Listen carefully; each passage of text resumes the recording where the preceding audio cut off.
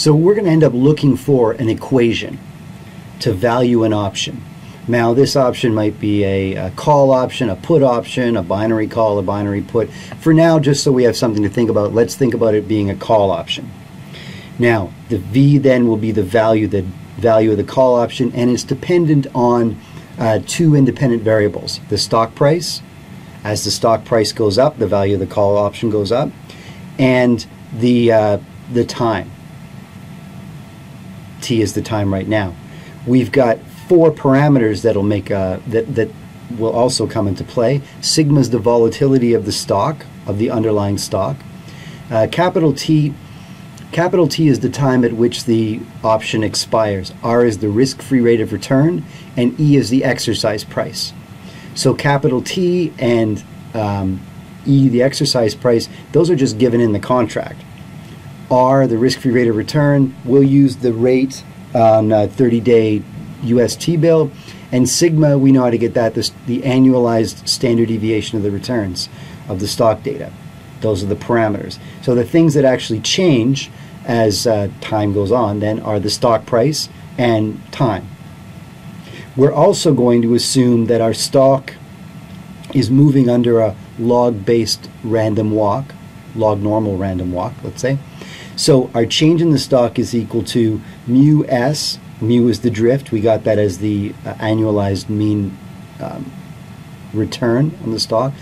There's our deterministic piece that changes with every dt, and our randomized piece where sigma is the volatility of the stock, S is the stock price. We had that dx, we had, when we made this up a couple of weeks ago, we put in n as just to emphasize the fact that they were pulled from a normal distribution. So I'm putting that down here, our dx. Our dx's are random variables that come from a normal distribution with mean 0 and standard deviation or of root dt. That's going to mean then that our dx's are sort of like root dt's when we start to shrink time. Okay, we'll shrink time down here, but they're going to act like. And why? If I needed to put a one-word reason why, quadratic variation, which is of course two words, but that's the reason why. If you want to know more about that, you can dive deep into chapter 5 on stochastic calculus. For our purposes, we're just going to know that we treat the dx is distributed like a root dt. That means then, so that means if I have ds squared, I end up getting, well, okay, I've just squared this expression. I'm going to need that later. Just squared every piece here. So ds squared.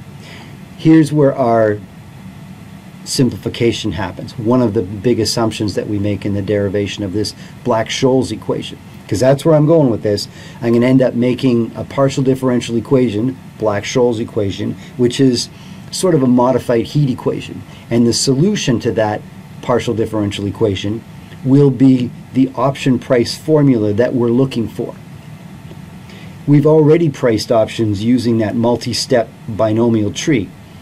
And we talked about if I put more steps in, if the tree gets finer, then I get a better answer because I get more possible futures. With one step, there's only 2 possible futures. With 2 steps, there's 3 possible futures. With 100 steps, there would be 101 possible futures. So as the but with the number of steps, then the dt goes down to 0 as I cram more steps in. If the option expires in a month and I take daily steps, then our dt is 1 day, or 1/252th of a year. If I cram in double that, then our dt goes to 1/504 and etc. So in other words, we're going to end up by thinking of taking that tree and splicing it finer and finer and finer to get a more of a continuum of possible futures on the end. Then, I guess the way you guys are looking at it, a continuum of possible futures on the end as the tree splits up. then I have to cut it finer and finer. The time step has to go to 0. So we will be, in order to get a continuous equation, shrinking the time step to 0. As we do that, we'll have dt's to powers. We're going to make the assumption then, since dt is going to 0, that dt raised to any power greater than 1, like dt squared, dt to the 1.5, will end up becoming too small to consider, so we're just going to drop it. We're going to cancel it out. We're going to make it 0 for any dt to a power bigger than 1. Oh, so let's go back up to here where I squared ds. There's a ds squared. So that, I'm going to get rid of that because it's going to be too small to consider, that dt squared, as dt goes to 0. Also here, I have a dt, I'll just move it over, and a dx, but we're thinking of dx as root dt. So this will be dt to the power of 1 times dt to the power of 0.5. This piece will be like dt to the 1.5. It'll be too small to consider as we shrink dt to, so I can drop it. So ds squared, once I use that simplification, just becomes sigma squared s squared, and dx is like a root dt, and when I square it then, this whole piece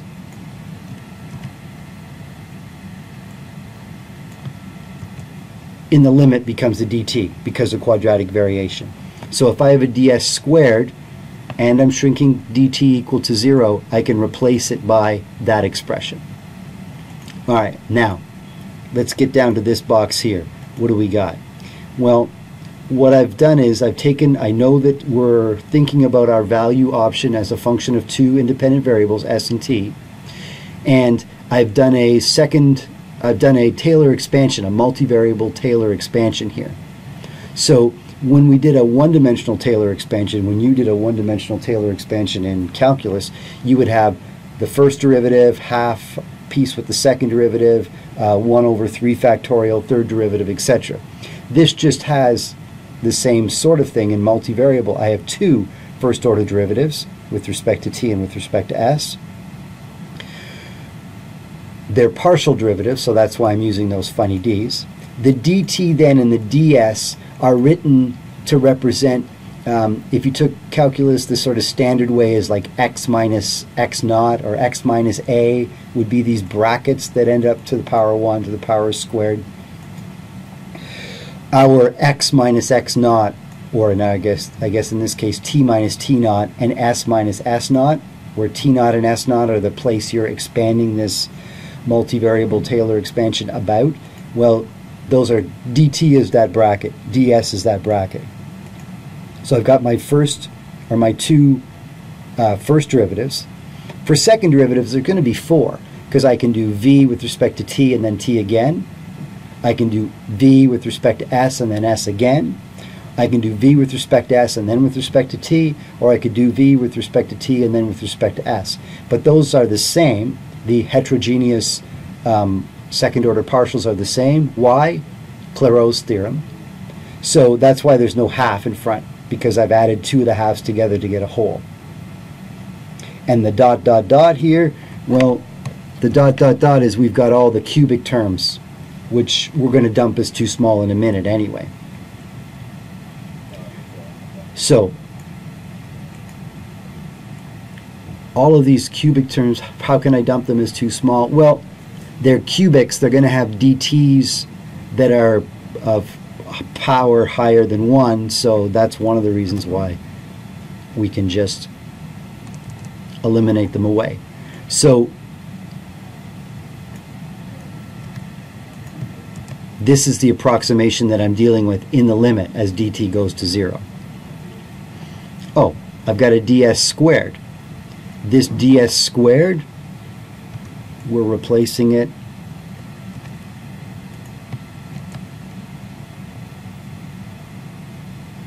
oh nope, that was just supposed to be a dt, right? Because it was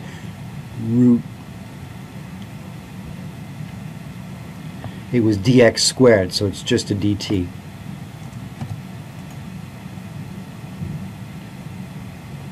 Now We've got some other DS's in here. If I replace the DS's with our what we assume the model is,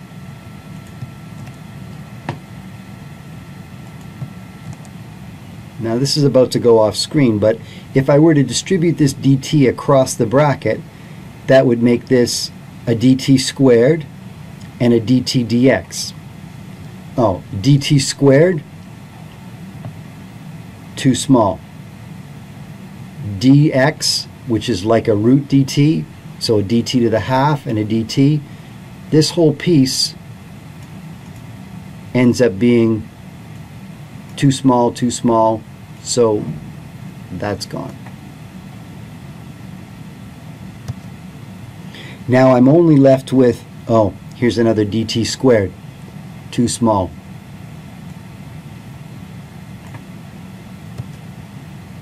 Nice, it's getting simpler and simpler. I've got this dx,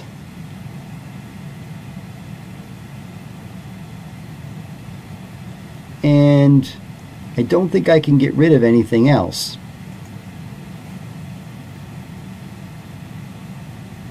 So now I've got what we would call a stochastic differential equation for the option value. It's stochastic because, yeah, it's got these dt deterministic pieces in it, but it's got this dx, this random variable, that's still pulled from that distribution. Now, the next thing we do is the same trick that the same portfolio, not really a trick, but the same portfolio that we pulled out when we were doing binomial trees. We set up a portfolio where we buy the option and we short a number of the stocks. How much? Well, delta. So we set this portfolio up. Now I'm going to differentiate this portfolio.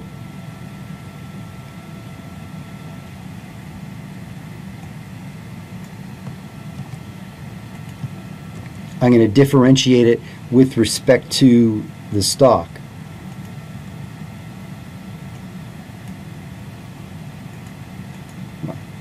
No, I'm going to just plain differentiate it.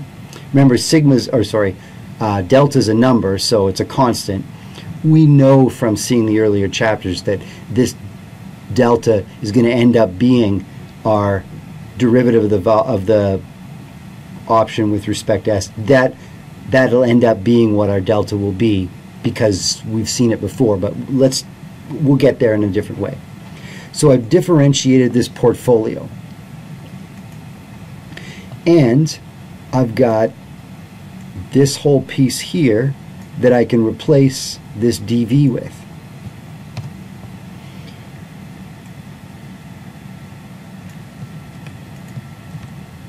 So I'm throwing all of this in for this dv.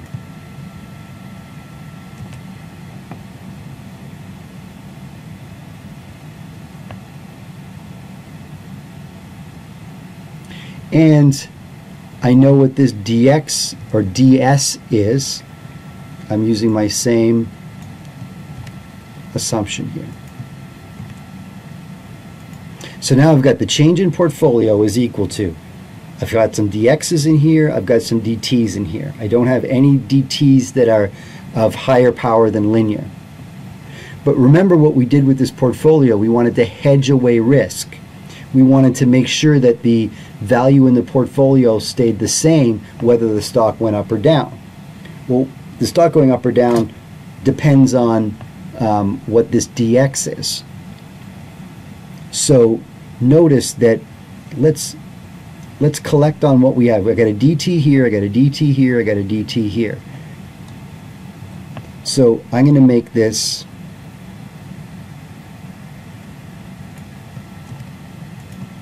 some of the pieces have a dt on it,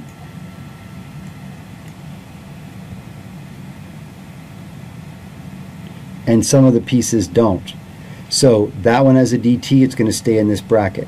This vs with this mu s, that's going to have a dt on it. It stays in that bracket. This does not have a dt on it, so it goes outside of that bracket. It does have this stuck on it though.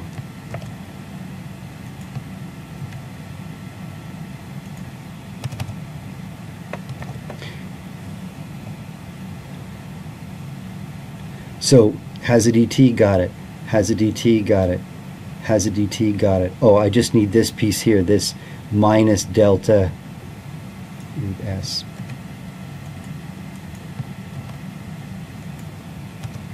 So how many pieces with dt? 1, 2, 3, 4. 1, 2, 3, 4. All the rest of this stuff, there's a dx and a dx. There's these two pieces here that have a dx stuck on the outside.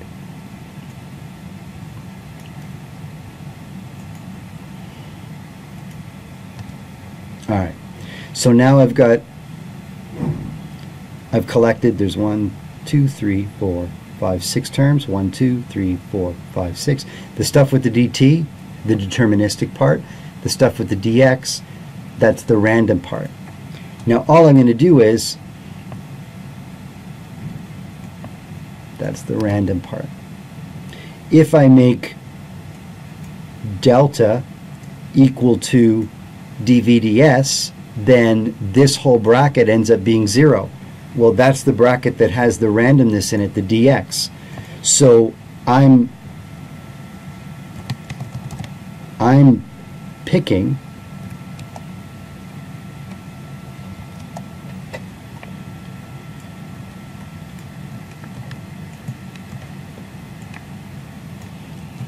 I'm setting delta equal to dv/ds. So I get to choose that. Remember, we got to choose how much of the stock we shorted. Oh, and remember, we made note of this as v plus minus v minus over s plus minus s minus. That means that our equation simplifies too. And there's no more randomness. We've got rid of the randomness.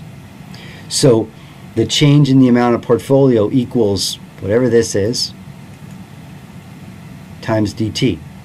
And since we know what delta is now, let's just pop this in here. Oh wait, then this piece and this piece totally cancel out. So this actually, man, that gets really simple. Now we're going to invoke no arbitrage.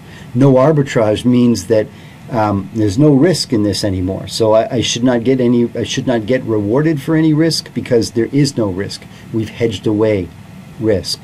That means that the change in the portfolio. So if I take pi amount of money, I could either buy this portfolio buy a call option and short that much stock, or I could just take that money and put it into the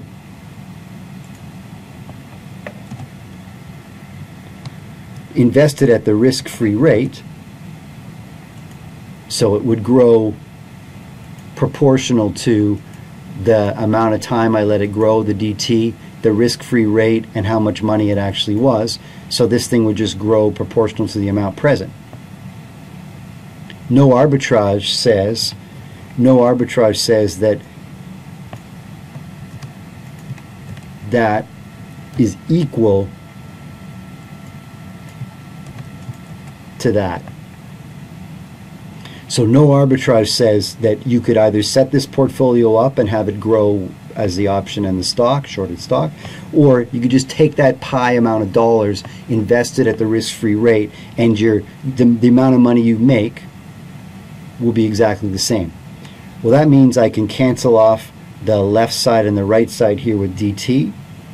So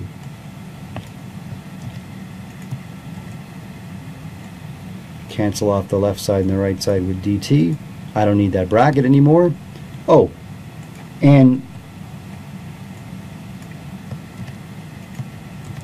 Now I could put back in for what pi is. I know what pi is. It's this. It's V minus delta S. Oh, and I know what delta is. It's this. So actually, at this stage, that's the Black-Scholes equation.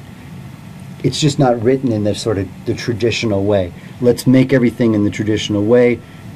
Okay, so this is Black-Scholes equation, but it's just not in the traditional form. Let's put it into the traditional form. In the traditional form, we have everything equal to 0. So I got to move everything over to the left-hand side. So if I distribute this R across first, and if I move this over, it's going to be positive, so it'll be a plus. And if I distribute this over, or move that over, that's going to be a minus, equals 0. That's almost a traditional. I'll put this S in front here, move these pieces over. There. That's the Black-Scholes equation. So all we have to do is solve this Black-Scholes equation, and we'll come up with a formula for pricing in the option. But notice and let's look what's here, what's left. Notice there's no mu in here. So the drift rate of the stock doesn't have anything to do with pricing the option. We sort of knew that back in chapter 3. We got rid of it, we hedged it out. But it sort of demonstrates it again. It shows up only the volatility. The volatility is important. So all I need to do is find a function, v, that fits in here, whose time derivative plus a half sigma squared times s squared times its second stock derivative plus r times the stock times its first stock derivative minus r times itself is equal to 0. Well, it's easier said than done, but notice that just pure stock solves this. So we do have a solution to this. If I say that v is equal to s,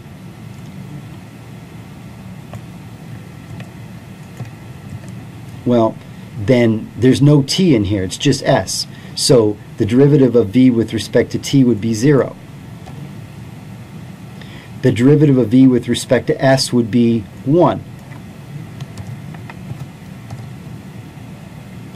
The second derivative, because the first derivative is 1, then the second derivative is going to be 0. The second derivative with respect to stock. And v is equal to s. Notice that now I got 0 plus 0, rs minus rs. It does equal 0. So just straight stock is a solution to the Black-Scholes equation. Well, it does solve the partial differential equation. What it doesn't do is it doesn't satisfy the payoff of a call option or a put option. It's just stock. Another just straight cash solves the partial differential equation if it's a constant cash. Now I made it equal to E, the exercise price, but it works if E is just any constant cash, because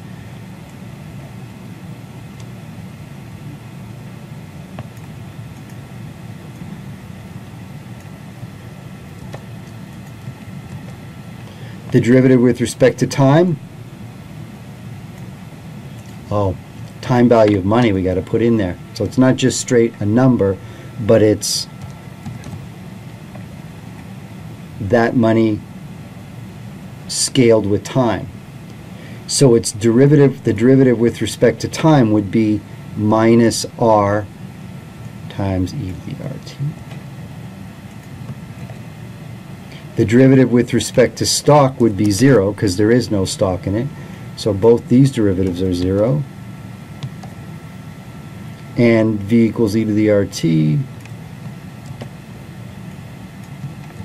So I get, that also solves it. So both pure stock solves it, and both pure cash with time value of money solves it. Now notice that it's a linear equation, so any linear combination of time value of money and stock. So V could be equal to, I don't know, some number times stock plus some number times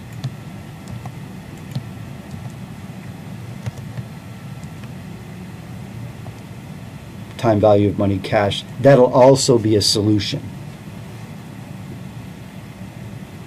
Now we've got well, 3 different solutions. Well, this one's a linear combination of the other 2, but and I'll leave it up to you to check that this, where A and B are constants, solves the Black-Scholes equation. But what we need now is a solution that not only solves the Black-Scholes equation, but as the maturity time approaches, the solution becomes the payoff function. Nothing that we have here is approaching the call option payoff function yet.